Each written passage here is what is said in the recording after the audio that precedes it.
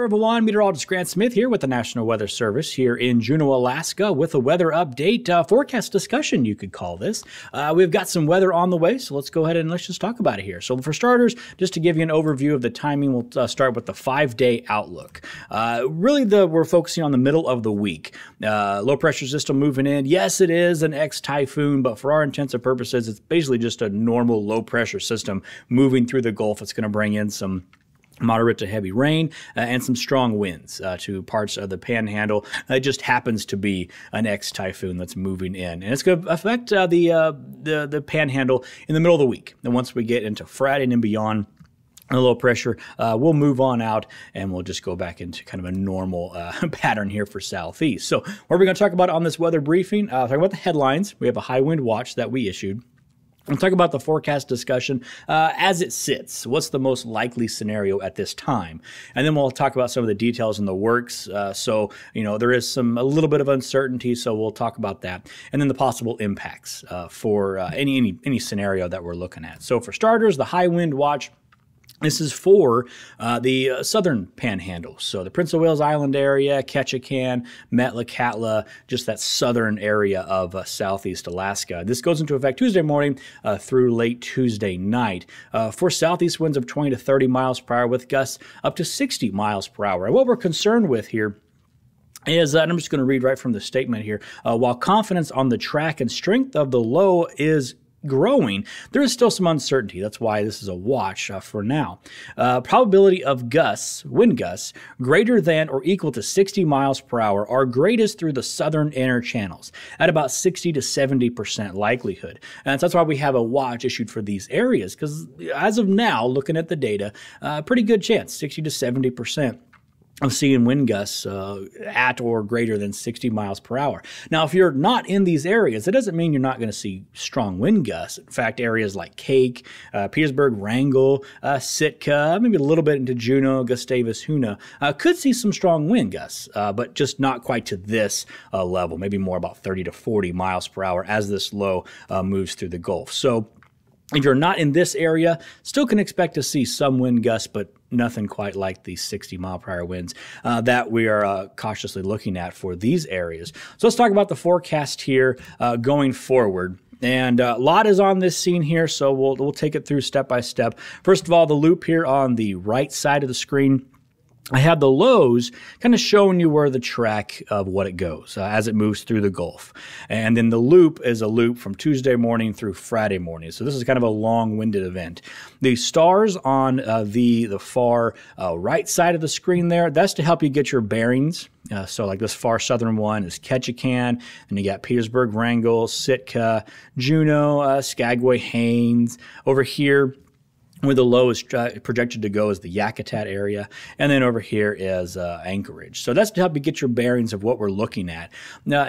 So as this remnants of this typhoon move through, gale force winds are expected. Pretty good confidence there. Greater than 70% chance of seeing sustained winds of 35 knots in the southeast Gulf. So just kind of right here in this region, right near just Prince of Wales Island. So in the marine areas right along here is where we could see those wind gusts of 35 to 40 knots, or sustained winds of 35 to 40 knots. And in the inner channels, as that low moves to the north, we're expecting 20 to 30 knots in some of the southern inner channels. Farther north, you get to about 10 to 20 knots expected. And then those 60-mile-per-hour wind gusts possible in the southern panhandle as well, as this low tracks from south to north through the Gulf.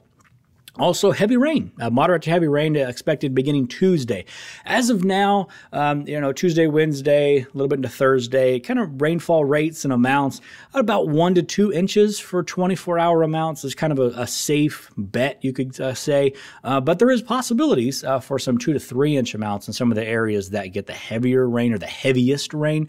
So while 1 to 2 per 24 hours is kind of a safe bet, there is a possibility of getting a little bit more. But all that still just means and that there's that potential for flooding, rivers to rise, things like that, which we'll keep an eye on and keep working with the River Forecast Center with that part of the forecast. So that's kind of how it sits, what we're thinking. But as far as the details that are still in the works, The track of the low is the main thing we're mostly concerned about. If the forecast of the low shifts to the east, that will allow for the pressure gradient to tighten a little bit more, and that could increase the wind speeds. And so the high wind watch that we have may need to be expanded, and maybe the gusts might need to be increased. And that's if the track shifts to the east.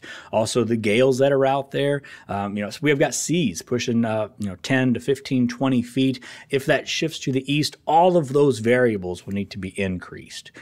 Then the opposite is true. If it shifts to the west, well, the winds will lighten up because the pressure gradient won't be quite as tight.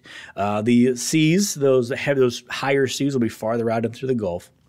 And so those are the things we'll be keeping an eye on over the next 24 to 48 hours is will that track stay steady? And right now it's looking like to move through the eastern Gulf and then make landfall, basically just weaken and move into land just west of Yakutat. And so that's kind of what we pass on to each forecaster. And if that begins to shift to the east or to the west, we'll make those changes as needed. But for now, this is kind of what we're mostly focusing on. And so either way you look at it, the impacts of this low, the strong winds could knock down trees and power lines, which is normal for any low that moves through that has these strong winds that we're seeing. Strongest winds in the south, but still those 30 to 40 mile per hour wind gusts in the north could still have some impacts there.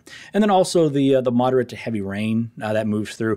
Yeah, rivers have been responding the last few lows that have been moving through, and so expecting the same thing here, that the rivers will likely rise with the rainfall amounts that we are keeping an eye on. But as I mentioned, a lot of these pieces are still getting put together, so we'll keep working with the River Forecast Center and what they're seeing, and we'll keep working together on potential, the rainfall amounts and see if that will impact any of the rivers, and we'll issue any watches or advisories if needed, if the forecast leads us into that way. Also, stay tuned with the high wind watch. We'll see if that needs to be updated to a warning, or if we can just cancel it altogether, if the track shifts to the west. Then also afterward, when the low moves on, very cold air is moving in. So if you are a fan of winter and colder weather, be on the lookout for that, as that's coming, looking like coming next weekend.